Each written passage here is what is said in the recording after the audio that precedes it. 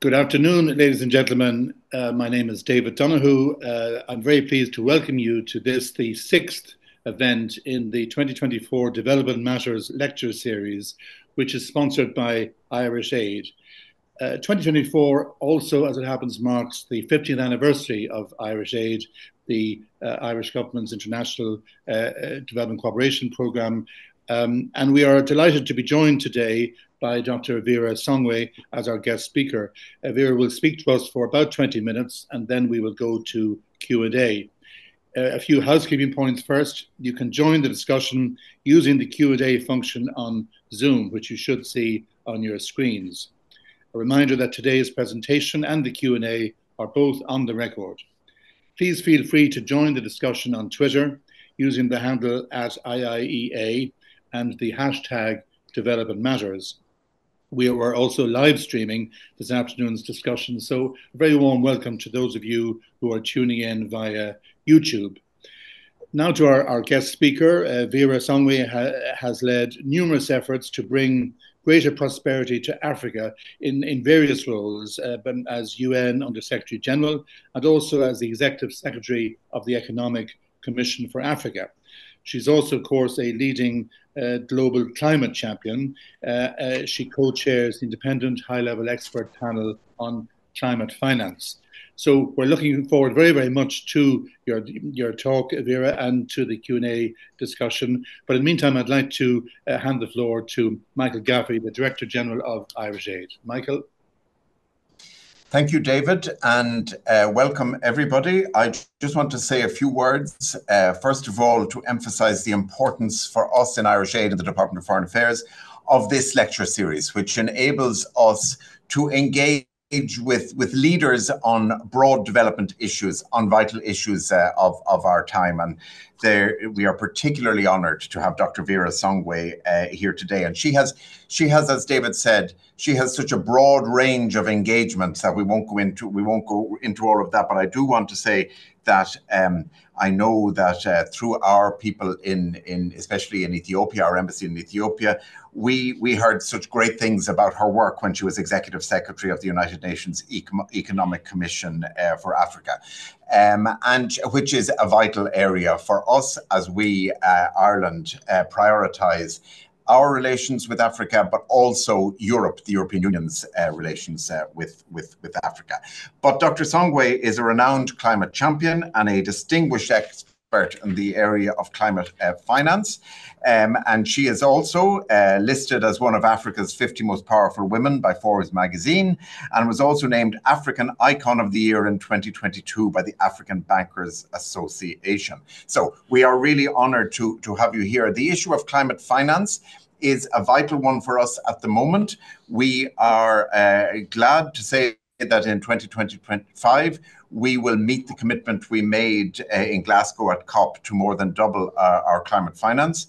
But we know that financing for climate finance and for adaptation is a huge priority at the forthcoming COP 29 in Azerbaijan, where we will be playing a strong role, especially on the issue of adaptation and especially on the issue of loss and damage. So rather than speaking any longer, I just want to emphasize how important it is for us that Dr. Songwe has been able to join us on a very interesting day, let us say, and also to the subjects that she is going to address, I think will meet with huge interest in our audience. So you're very welcome, and thank you all very much. Thanks, Michael. Vera, over to you.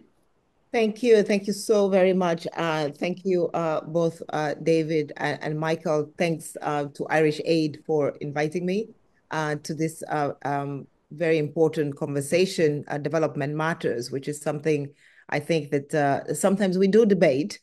And as I say that, I want to congratulate you as well for 50 years of development assistance. I think you started doing Irish Aid started being active, many years ago.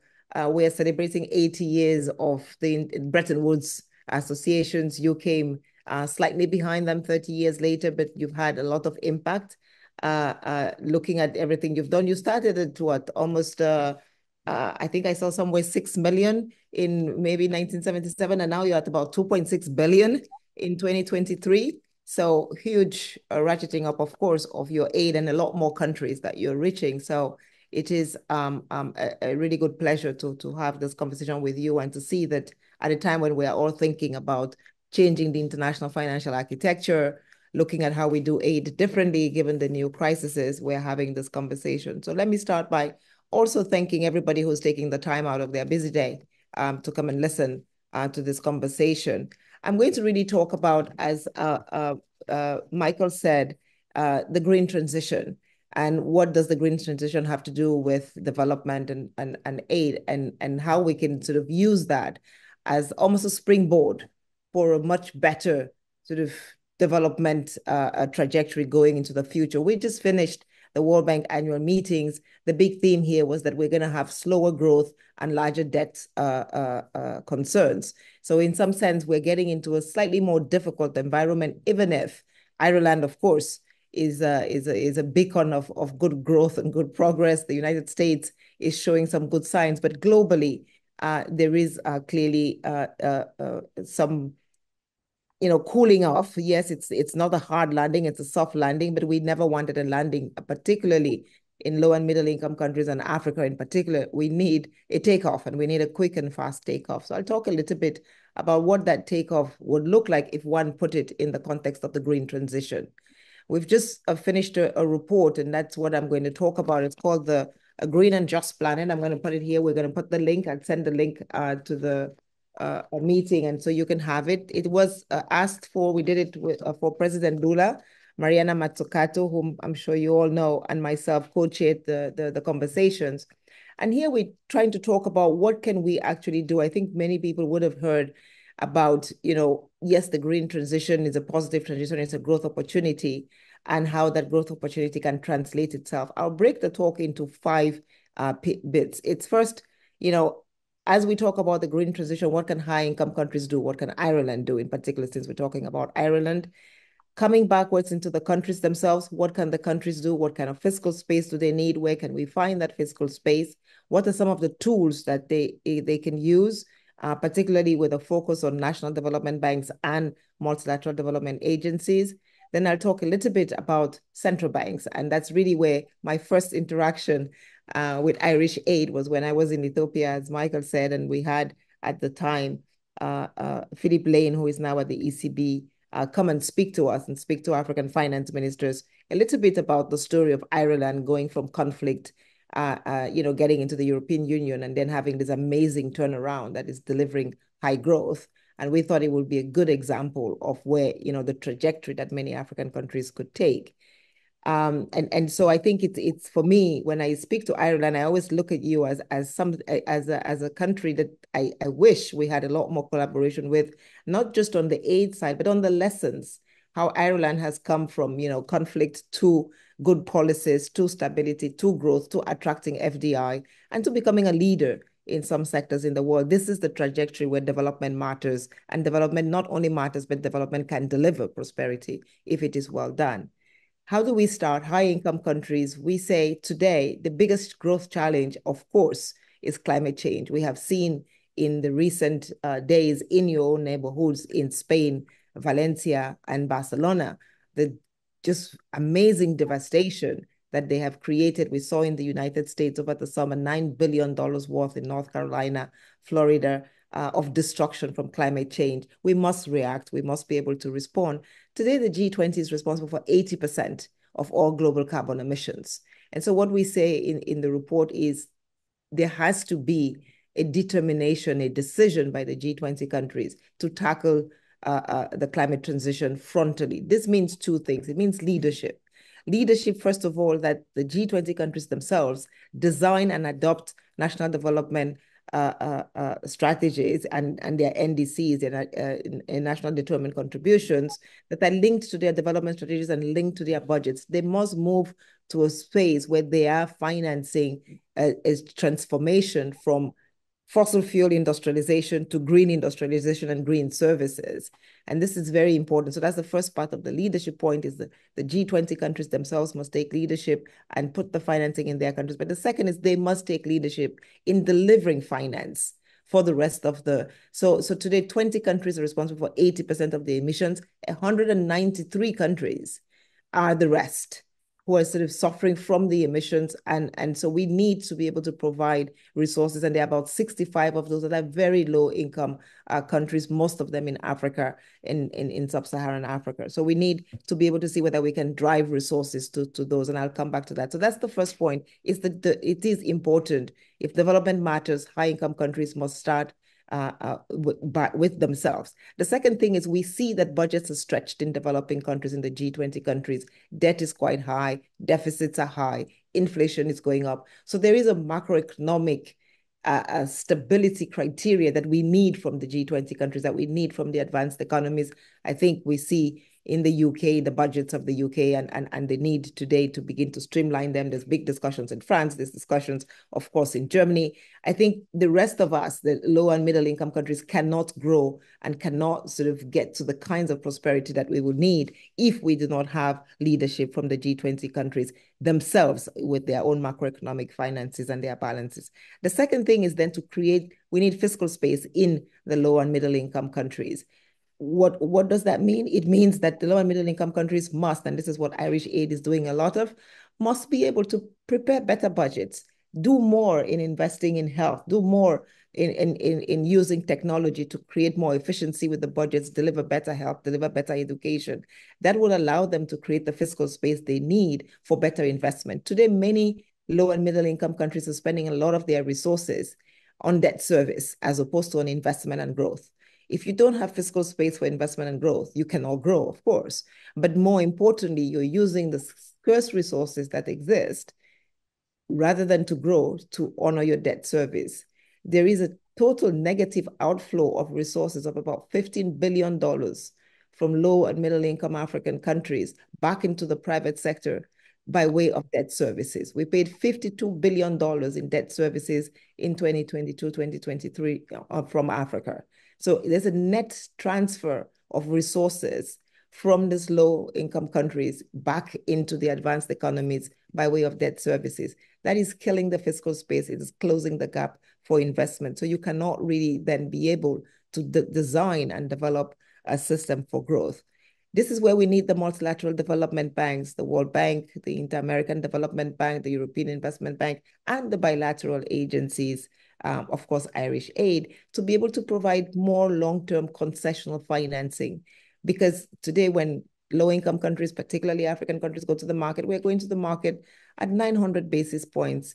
It is that kind of high cost of capital that is creating a high debt and liquidity trap for many of these countries. But if they could have access, if you go to the World Bank, the cost of money is 2%, it's 200 basis points. So the differential between 200 basis points, if you were at the World Bank, I'm sure Irish Aid, there's a lot of grant resources that are being given. So you get long-term grant resources from institutions like that, or the same 2-3% market rates compared to 8% when you go to the market. It's so much more important. And that's why IDA, the International Development Association, where we're going to be having the replenishment at the end of the year in December, we're hoping that at least we can come in at $100 billion, because what we are seeing from with the multilateral development banks is that the shareholder contributions are dropping. If you take IDA, for example, we are contributing to IDA today less than what we did 10 years ago. The development needs have increased, the populations have increased, and we're doing less. So if you think about it, you know, the population of Africa at the turn of the century was about 300 million people. Today we're 1.5 billion people, right? So we've gone up by almost 5 times, and resources are dwindling when we need more. We had the benefit of the 2000s where we grew quite fast. So we need more infrastructure now. More people are moving to the cities. Of course, you need to provide a lot more. And so that's why the role of the multilateral development banks, the aid agencies, Irish Aid and other bilateral agencies is quite important to provide this long-term concessional financing. But the private sector, because Africa is growing, is coming into these countries.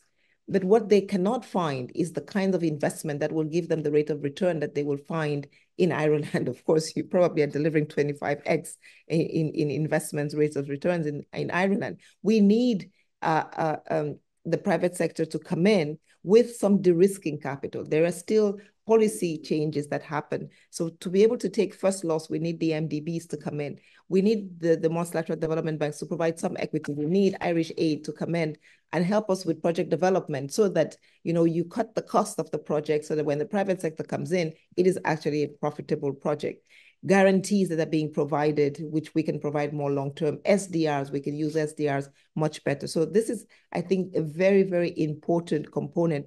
There is a report that was written by myself, Songwe, where we say we need about $1 trillion every year between now and 2030 to be able to fight the green, support the green transition and make sure we do it well. A lot of that has to come from multilateral development agencies, 300 billion, for which we can then leverage the private sector and get about another 400 to 500 billion from the private sector. The rest will then be own resources, grants, and philanthropy that come in to those resources. So the multilateral development conversation, when we talk about development matters, the sort of realignment of the international financial architecture is so critical. The next part, of course, is central banks.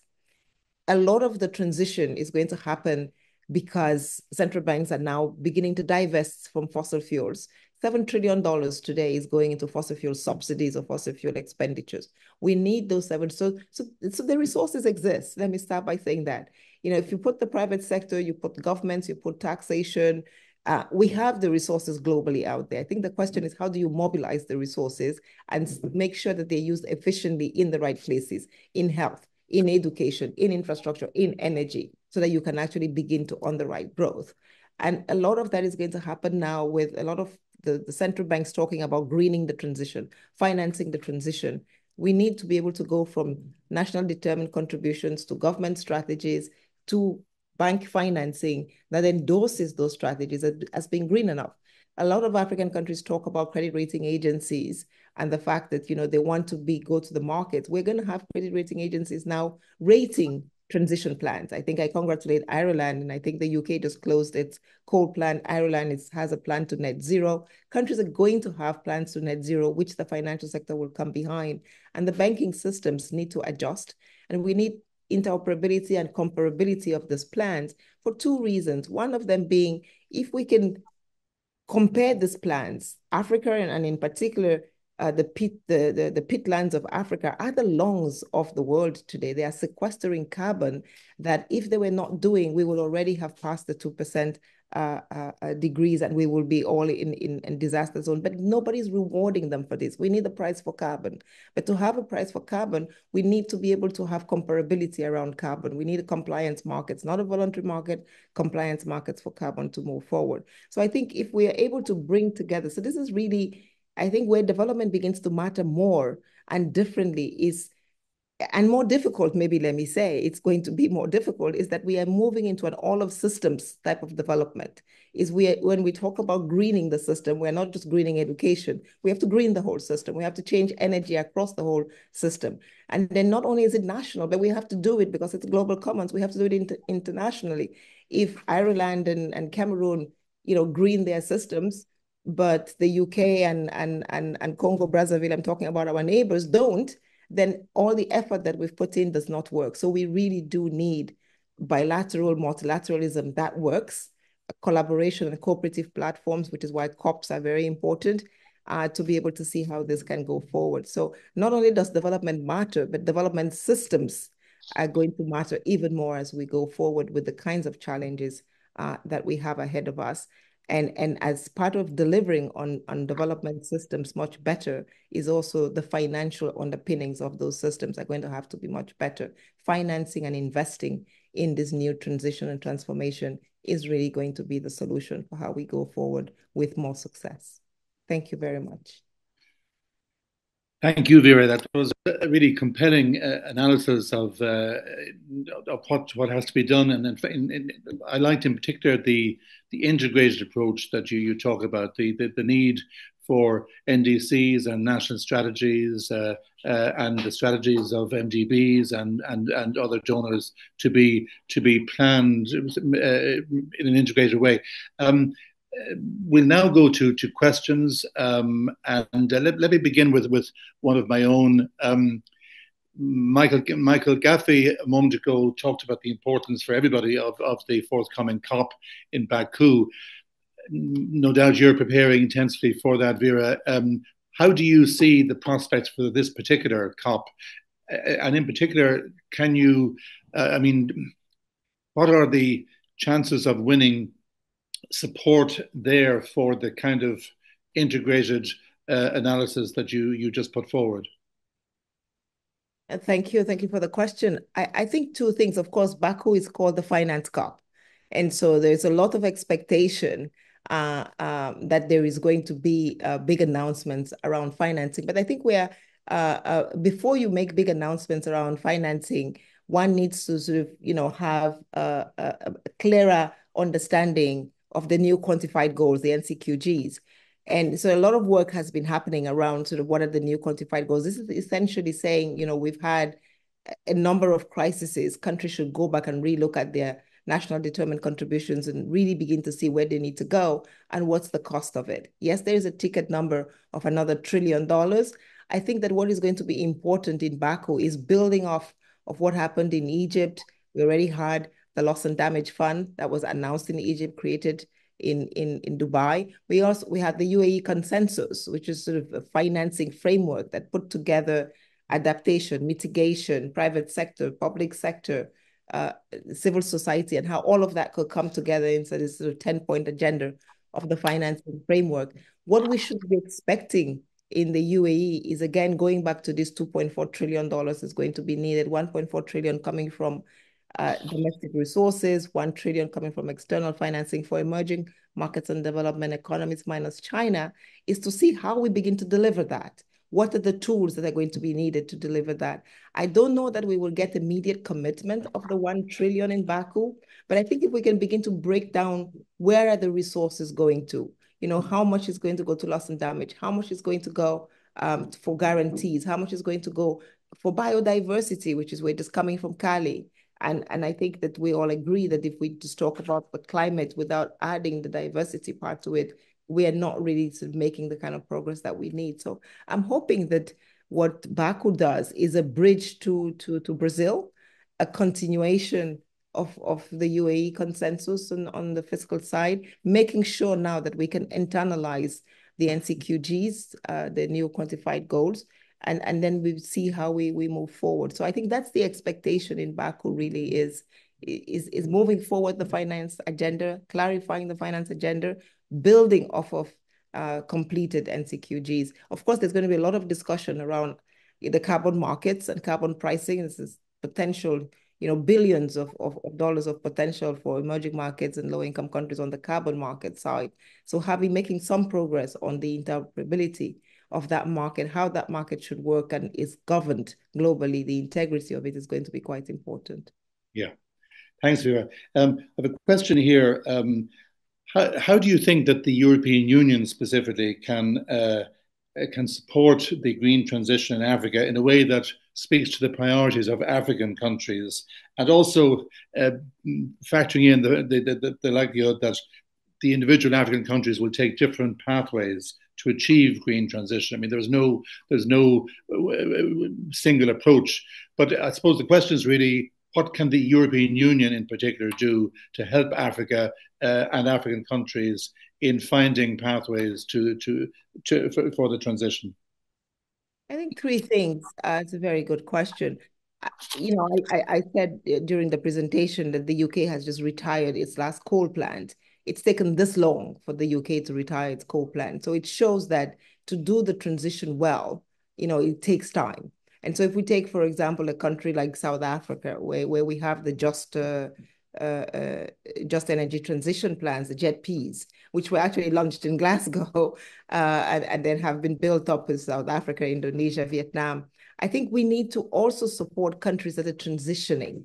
That's the first thing that the European Union can do. I think one of the worries that we are facing now is that much of the financing is going to the clean, but there's a lot of economies that are still in the brown, and we need to help them go from the brown to the clean, and they're not getting the financing that's needed. And so essentially, they're trying to leave the brown in an inefficient way, and they cannot raise the right resources to get into the clean. But putting enough funding into this transition phase is going to be very critical. I think that's the first one. The second one is, we all know the European Union has, we have the CBAM, the carbon border adjustment mechanism, which, if you were Egypt, 9.3% of Egypt's exports are compromised of some of the commodities that are under the CBAM, steel, cement. And so essentially what one should try to do is, first of all, have some agreement on technology sharing. Again, as I said, if the EU is clean and its neighbors are not clean, it's global pollution. So we need everybody to be able to sort of advance at the same pace and at the same rate. So I think that's the first thing. We need to also work to make sure that the CBAM does not become trade distorting. Because if it becomes trade distorting, then we don't get development. We may get climate, but we will not get development. And essentially, we know that when you don't get development, it hurts the climate, because then people go back to poor and unhealthy practices. And finally, country plans. And maybe I should have started with that. Really, what the European Union can do is help countries design and build.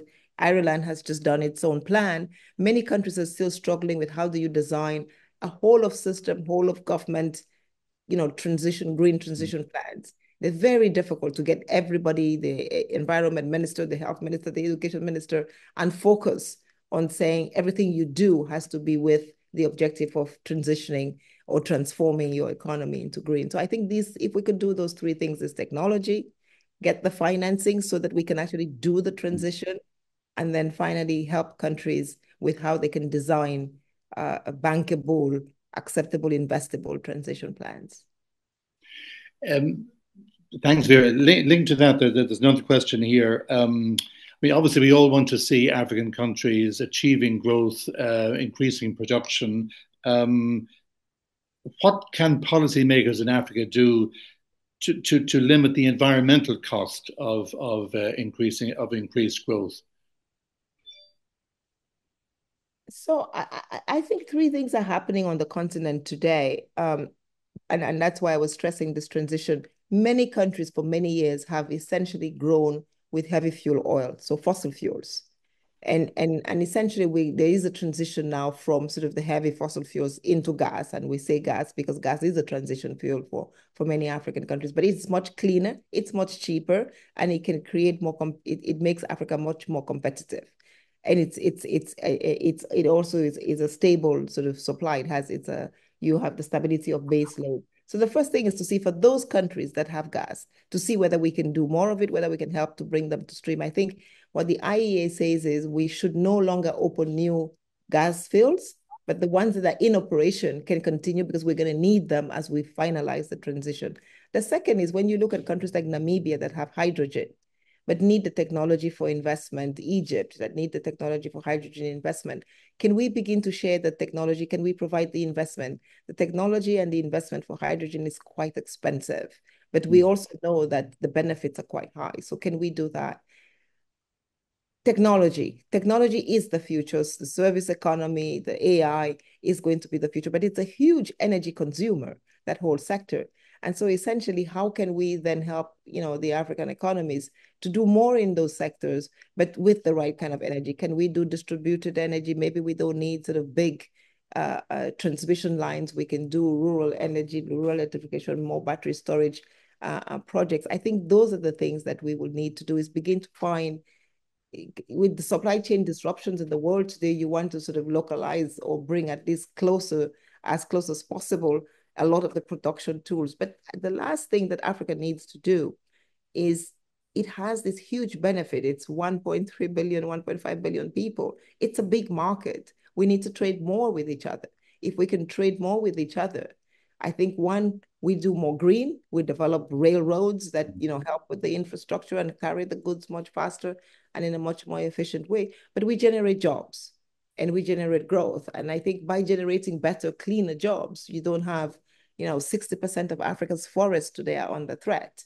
If we cannot be fighting climate change in the budget and letting the poor continue to destroy our forests. So we need to get jobs, we need to get sustainable jobs which protect our biodiversity while providing solid livelihoods for the populations. Yeah. Vera, a question here. Africa, as we know, is responsible for only some 3% of global carbon emissions. Should the world's finite carbon budget therefore be allocated to less developed countries in order to support their own development? Yes, I have been, so there's the answer is yes, yes, yes. And two ways of doing it. I think in economics, we have something called the Pigouvian tax. If you provide a negative externality, we tax you on the cost of the externality that you have produced. Unfortunately, on the carbon conversation, there is still a little bit of a resistance to sort of taxation on the externality. And even when there is taxation on the externality, a la CBAM, the taxation stays with those who are polluting. It doesn't sort of get transferred to those who are suffering the pollution. So I think when we talk about sort of, better, more equitable international financial architecture, these are some of the conversations that we're having. On the carbon pricing today, we have a compliance system in Europe, the ETS system, which delivers, $50, $80 per ton of carbon. Whereas on the continent, it's $5. And then we say it's because we don't have integrity of the carbon. If you made the carbon interoperable, we wouldn't have this kind of distortion in pricing, which essentially is an unfair market position for the continent. So that's one. The second thing which I have been proposing is we have the special drawing rights, which essentially, as we know, and we issued them when we had the crisis in 2008, we issued them after COVID. I think never in the history of mankind have we known that there is a crisis that is about to happen of this magnitude. Have we been forewarned? Never in the history of mankind do we have the solution for the crisis that we are sort of waiting to see, and we know how to fix it. But we're sort of, holding back on the investment that is needed. And we know that, the climate crisis is exponential. It's not linear. So if we don't spend the dollar today, we will need to spend $5 tomorrow and 15 the day after. So essentially, I'm saying if we can issue climate SDRs, which we allocate to the multilateral development banks, where they can leverage it 1 to 5, we will get the $1 trillion that we need today to start fighting the climate crisis. So I think this is such an important point. And we're hoping that, the G20 can come together at least and agree on this point that, it is too important a conversation, the climate crisis, for us to keep postponing it for later. Vera, thank you very much for that. The next question, in fact, relates to the G20. The report that you wrote with Mariana Mazzucata, it analysed the G20's shift in their financial systems towards tackling climate change. Have you had a response from the G20 to the report? Yes, we did present the report to the G20 finance ministers, environment ministers, and central bank governors under the leadership of Minister Haddad of Brazil, Mariana Silva, the environment minister, the World Bank president, and everybody else from the G20. It was well received, I have to say. What the good news, I think, I speak on the control of the South Africans, is the South Africans have agreed to continue the conversation out of this report and to see how we can bring it together. So we are actually next week, in the next 10 days, there is the G20 in Rio, so we will be going to present the report. I think that the government of Brazil has done an amazing job because they have also provided an all-of-country transition strategy for every ministry in Brazil has done a transition plan. So they actually now have a Brazilian green country platform program, which is, I think, a very good indication. We have raised some difficult issues in the financial system, the prudential regulations that will need to be changed. Of course, now we need, so it was received.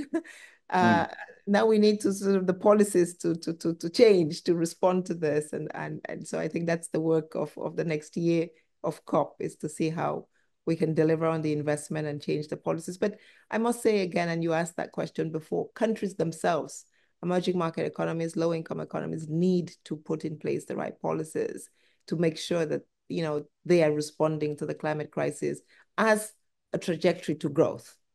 It's very important that we insist on that. Vera, the next question is it's a more general issue about development policy or priorities. In Ireland, as you probably know, we traditionally had a focus on the least developed countries. The poorest of the poor is the way we used to describe them. But there's also debate about the extent to which middle income countries should also be supported, and this debate is kind of quite live in the European Union. How do you react to that? I mean, if you look at the needs of Africa, do you feel that that the focus should continue to be on the LDCs, or uh, do we have to accept that middle income countries also are development actors? Oh, yes, I think in two ways. And Danny Kwa from Singapore just wrote a really good piece on that. I think there are two things happening. The middle income countries now are the countries with the largest number of poor people. And so there's sort of huge pockets of poverty in the middle income countries, whether you're talking about Indonesia, whether you're talking about India, Pakistan, and Nigeria is a low middle income country, but for Africa, it is the largest. South Africa has huge inequality rates with. So essentially we must focus on the middle income countries as well. Otherwise we end up with this sort of huge schisms but the middle income countries have market access. So what we need to try to work with them on is for them to improve their policies so that they can have access to the markets at much cheaper rates, because middle income countries need a lot more resources for growth, and the multilateral development system does not have enough. So for the multilateral development resources to be useful, they must be catalytic. They must be used to mobilize additional resources off of the market. And that only comes on the back of good policy reforms that the market then begins to trust the actions of those countries. Then the rest of the sort of support that middle income countries should then get is to the last mile, is to, really the Calcutta in India, for example, that has sort of the lowest poverty rates, or Soweto in South Africa. We have those sort of last mile pockets that, still grant funding and grant resources are going to be needed for. And that's why there's been this big conversation at the IMF about surcharges for middle income countries. Surcharges essentially has been the cost of borrowing, which is slightly higher for middle income countries. If we want them to deal with climate, the big climate emitting countries are the middle income countries. It's the Indonesians, it's the Indians, it's the Vietnams. They need help, they need support, and we don't want them to go borrowing for that. And so essentially, if they can also get additional concessional resources from the IMF and the World Bank. And so I think the EU they also have the ability to absorb technology much faster. So again, it goes to sharing of technology, providing some catalytic capital, and then helping them with last mile support. Thanks, Vera. The next question relates to the role of China in Africa. I mean, how do you assess this? Is it to be seen as a positive? I mean, from your own perspective, Africa, in a sense, is contested space by China on the one hand, and we'd say the global north on the other. Do you see it as something which is ultimately in Africa's interests, the Chinese involvement? I think that the Chinese involvement globally has done two things. I mean, we're in the United States today, and we're talking about tariffs. One of the reasons we're talking about tariffs in the United States is because Chinese goods were able to come in and sort of level the playing field a little bit. Everybody could buy a shoe, everybody could buy a car, because we were getting it at much cheaper prices. So there has been, I think, we talk about energy. Today solar panels are cheap because China is mass producing them. And if Africa really wanted to reduce its access to improve its access to energy, we should be investing in Chinese solar panels because they are the cheapest on the market. If you want to move to EV vehicles, an EV vehicle in China today is $20,000. We could move to that. I think the danger is that we need to do it in a way that is, one, transparent. If you look at, what is happening, for example, in Germany, and the automobile industry is complaining because, Chinese cars are flooding the German market, and it's making German businesses less competitive. The same thing is happening on the continent, is our industries are becoming less competitive because we're getting a lot of Chinese influx, not respecting all of the WTO rules, for example. On the financing side, it's a mixed bag. I think we can honestly say that Africa's infrastructure development took a huge leap because Chinese investment came in. A lot of the big roads, a lot of the big airports, a lot of the big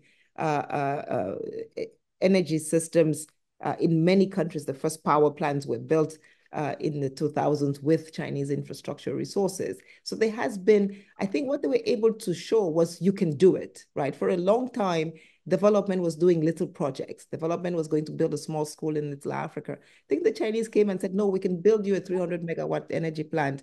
And every 300 megawatt energy plant that was built by the Chinese is profitable today if the government is doing cost-reflective prices. The roads that have been built are already doing well. But I think, again, where we have a problem with Chinese as well as all, and this is kind of a history of maybe bilateral lending, is the lack of transparency sometimes in the agreements that are being put in place. But we saw this before HIPC. We had loans from the advanced emerging market economies, European economies, which were not transparent. And what I say is that the Chinese are kind of making the same mistakes that the Europeans did at the beginning, and that maybe the Gulf states are going to start doing now, right? And I wish there was a way that we could just say to everybody, please be more transparent. But this also is a responsibility of the African leadership and the Africans to be able to make these loans transparent, to be able to make sure that, we have systems in place that can make sure that procurement processes are well done. A question here about South Africa's plans to increase domestic vehicle production and to double employment. What can the rest of the continent learn from that example if it is successful? I think three things, and South Africa is doing vehicles, Morocco is doing vehicles. I think that one of the things that South Africa is doing well is it's building off of the African Continental Free Trade Area Agreement and using, resources, sourcing from the rest of the continent to sort of translate it into technology. They are doing something similar, like, many African countries are doing for the pharmaceuticals and for the vaccines. Senegal is producing vaccines that are going out to the rest of the continent. Morocco is doing the same. Rwanda is starting to do it. Kenya is doing some of that. I think it's first, it's leadership. It's improving, of course, the business environment. It's having stability of contracts. It's making sure that your exchange rate regimes, your monetary regimes are clear and transparent and reliable. I think if you have that constellation, then, and then it's also getting good partnerships with the rest of the world, because you need markets for your goods. So the African continent itself, but eventually exporting outside. South Africa has the benefit of the European market and to some extent the United States market. I think collectively Africa has access to a much bigger market if they work together. Yeah. A question really about whether there are specific regions in Africa which would benefit from investment in green transition. I mean, for example, the Congo Basin, is that an example of an area which could be prioritized? Clearly, the Congo Basin, I spoke about the lungs of Africa. So we have that whole of DRC, Zambia, Congo, Brazzaville, even Sierra Leone, Liberia, all the way to Cameroon, is that whole belt. I think one could prioritize that region for two reasons. One, to keep cleaning and absorbing the CO2, but secondly, for growth. It's a very diverse set of countries, right? DRC Congo has a GDP per capita maybe of $800. You go to Congo Brazzaville, it's $8,000. It's already a solid middle income country. Gabon is a solid middle income country. You go to Cameroon, it's low middle income country. So I think what we need to do also is not sort of paint the whole system with one brush. Is to sort of, what DRC and what Zambia are trying to do today is become production hubs, maybe battery production hubs. They have the cobalt, they have the minerals that are the titanium, the rare earth minerals that are needed. And so maybe what we can do is interrupt the sort of exporting of raw materials, right? There is now a sort of scramble for rare earth minerals across the world. Can we start doing some transformation in those places? When you go to a Gabon or a Congo Brazzaville, much smaller countries, can we build a green tourism economy So it's a different kind of, it's not going to be a sort of mass production in a manufacturing industry. It's going to be more services. Can we do services in those economies? Can we do better there? As you go into Nigeria, of course, huge agriculture potential. Can we do agriculture? We remember that the climate crisis is a CO2 crisis, but it's also a methane crisis. And so if we can fix the agriculture production cycles, do it better, do it differently, get less nitrate into our fertilizer, then you sort of have Nigeria as the big plaque tournante, like the French will say, of West Africa. And so it's a different approach, but all of them will create jobs, all of them will deliver some manufacturing, and all of them will certainly add value to the economies. Yeah. Couple of questions here, Vera, about the organization which you founded, the Liquidity Sustainability Facility. Could you just describe, in effect, how that works? What is the business model there? So it's simple. So what are we trying to do? Essentially, there is a lot of conversation around, and I spoke about it before, the high cost of capital for African countries. One of the reasons why you have a high cost of capital is that we don't have deep secondary markets. And so a lot of institutional investors, when they buy sovereign paper, what they want to do is they want to turn around and resell it and get more liquidity so that they can go do something else. On our continent, there is no market for you to resell it. In the United States, if you buy a T-bill in the morning, in the afternoon, you can go into the repo market and resell it, and even come back in the evening and buy it again and resell it the next morning. We don't have this kind of markets on the continent, which makes our paper much more expensive because you're buying this paper and you're holding it. So essentially, you're making cash is king. And so if you're not using cash, so you have to, somebody makes you pay for the fact that you're causing them to hold up their capital.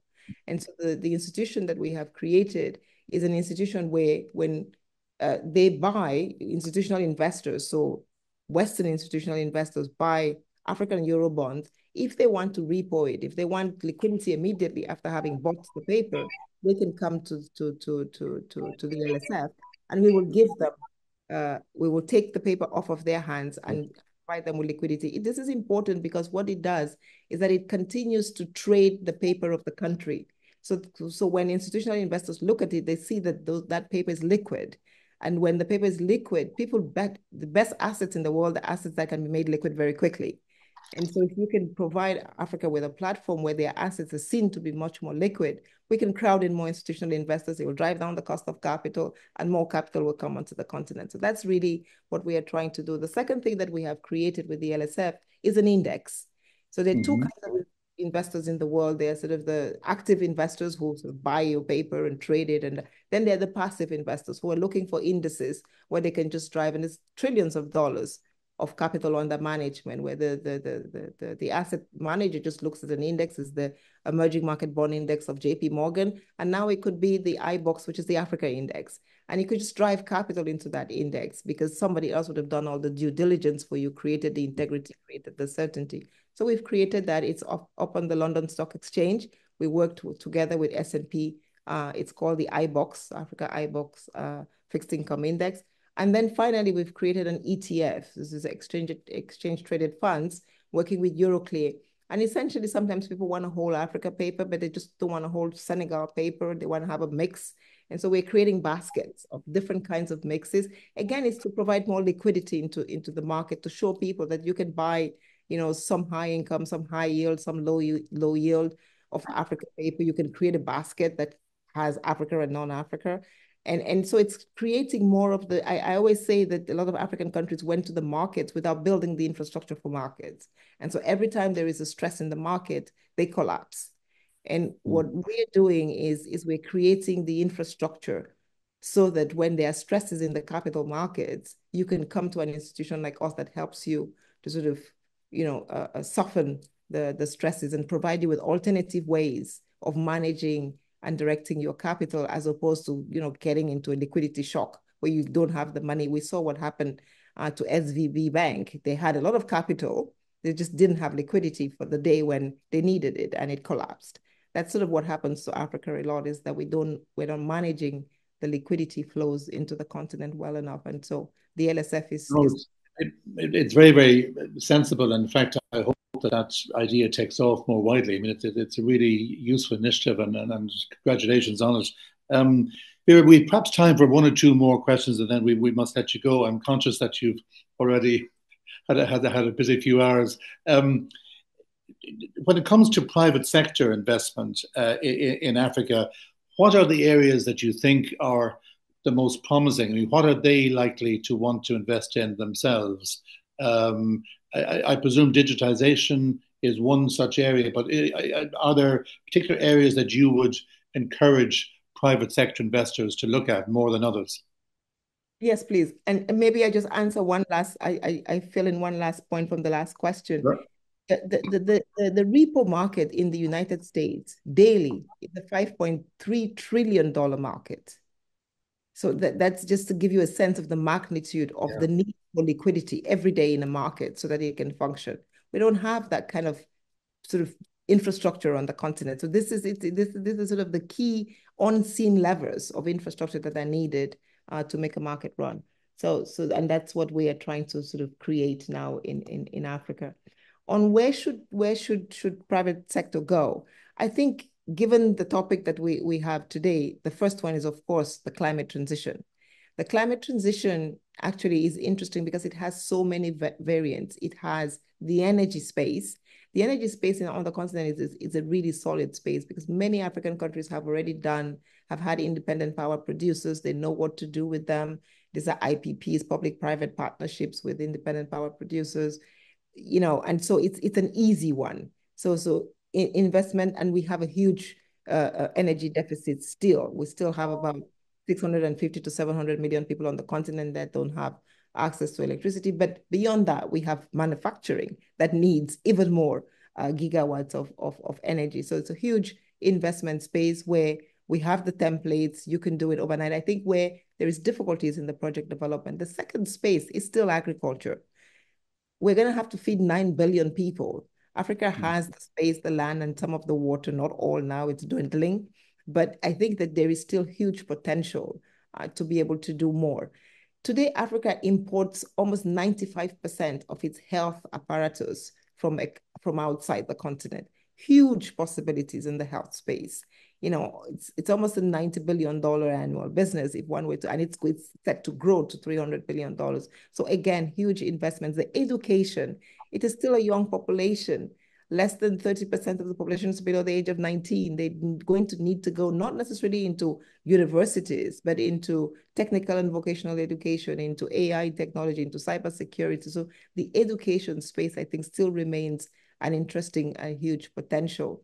Of course, technology, AI, the whole fintech space is now is sort of huge, growing quite fast on the continent. I think the infrastructure is a little bit more difficult, but toll roads, for those who are doing heavy investment, heavy infrastructure, toll roads are a huge part of the conversation. So I think depending on where one is, there are sort of quite interesting agriculture, energy, industry transformation. There's a lot of cotton. I think there's still going to be space for textiles and manufacturing in that space. Wood, well done. Done in a green way, I think is still a big investment space. But in the health and education space, I mean, there's always going to be new babies, new kids. So that whole health sector remains, I think, quite an important one for investment.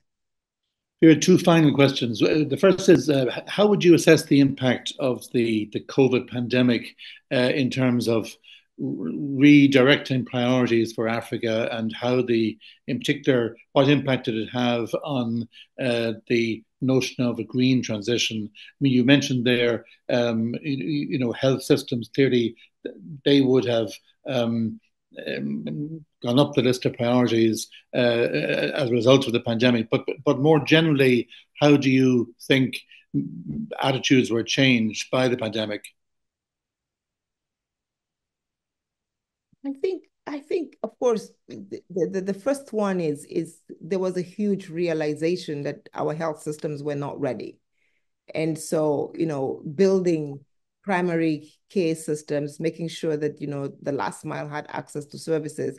And what we are seeing is the use now of technology. So a lot of, we're adapting a lot more of what's happening in the Indias of the world, where there's a lot of private sector remote supply and delivery. of healthcare, but I think the public sector could facilitate, regulate that even more and better. And so there's a huge open space that has come in the education. I think it also changed the way education was being delivered. And I think one can do that more and better. But one of the huge unfortunate consequences of COVID is that many kids dropped out of school. Schools were closed for 2 years, and we have not seen kids go back to school. And so we're going to see a huge dip in sort of education attainment. Teachers didn't come back. And so the quality already that we were struggling with, the quality of particularly primary and secondary education on the continent, we were struggling with, I think 1 in 3 kids, even though goes to school, cannot read at its level of sort of grade.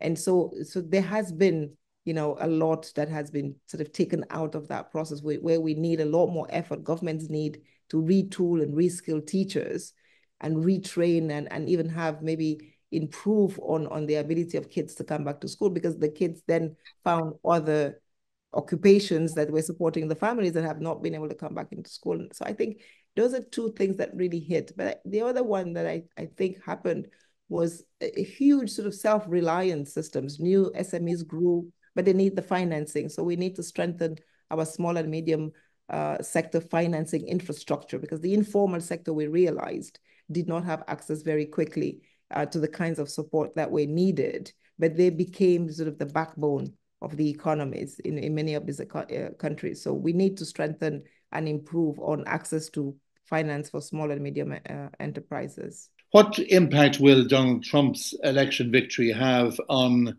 the climate finance agenda to begin with, but more generally, how do you see it affecting the work that we all have to do to tackle climate change?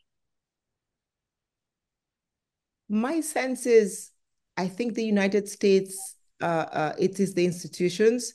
I think it is quite resilient. I think we are all seeing, you know, the problems. I mentioned what's happening in North Carolina and Florida by way of climate change and in the world. I think there is a momentum globally around what we need to do for climate change. We're hoping that, you know, some of that, the United States private sector is already doing a lot in the climate change space. It is really the private sector that is going to lead that charge. Maybe there's going to be less regulation that is going to be imposed on the system for when we get to some of the targets. But I think, you know, the drive has begun, and most likely there is a global momentum. The European Union as well, you know, it has to be, it's a common problem. You know, one country alone cannot hold back the agenda or move it forward as fast as it can. Yeah. It can support it. And I think the IRA was an important part of providing impetus, technology, and innovation into the agenda. That is hopefully going to continue. And maybe there will be a new a process that comes with the new administration, but it has to be a collective. Every country needs to do its bit. And then collectively, we need to make sure, we you know, the institutions globally are strong. The United States remains a leader in this space. I think on the battery energy storage space, on the chip space, and I think we're going to need them if we want to win this fight. Yeah, I think that we would share very much that pragmatic view that there is a kind of unstoppable momentum, and but I suppose it will be one of many questions that we are asking ourselves just with the day that's in it.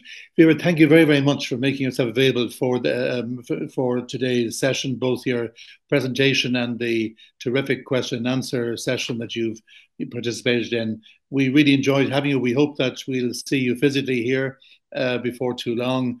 And we were really grateful that on such an important agenda, you were able to make the time available for the IIEA and for Irish Aid. Thank you very, very much. And the best of luck, in Baku, but also with your other activities. We have benefited greatly from the conversation today. Thank you again. Thank you so much for having me. Thanks for Development Matters. Thanks to Development Matters, to the IIEA, and to yourself, David and Michael, for having me. I do hope that I will be able to come and visit incessantly. But again, I keep saying Ireland is a beacon of an example of what happens when you can go from conflict to development to being, you know, the best in class. Yes, and hopefully that we can all emulate that example. Okay. Thank you very much, Vera.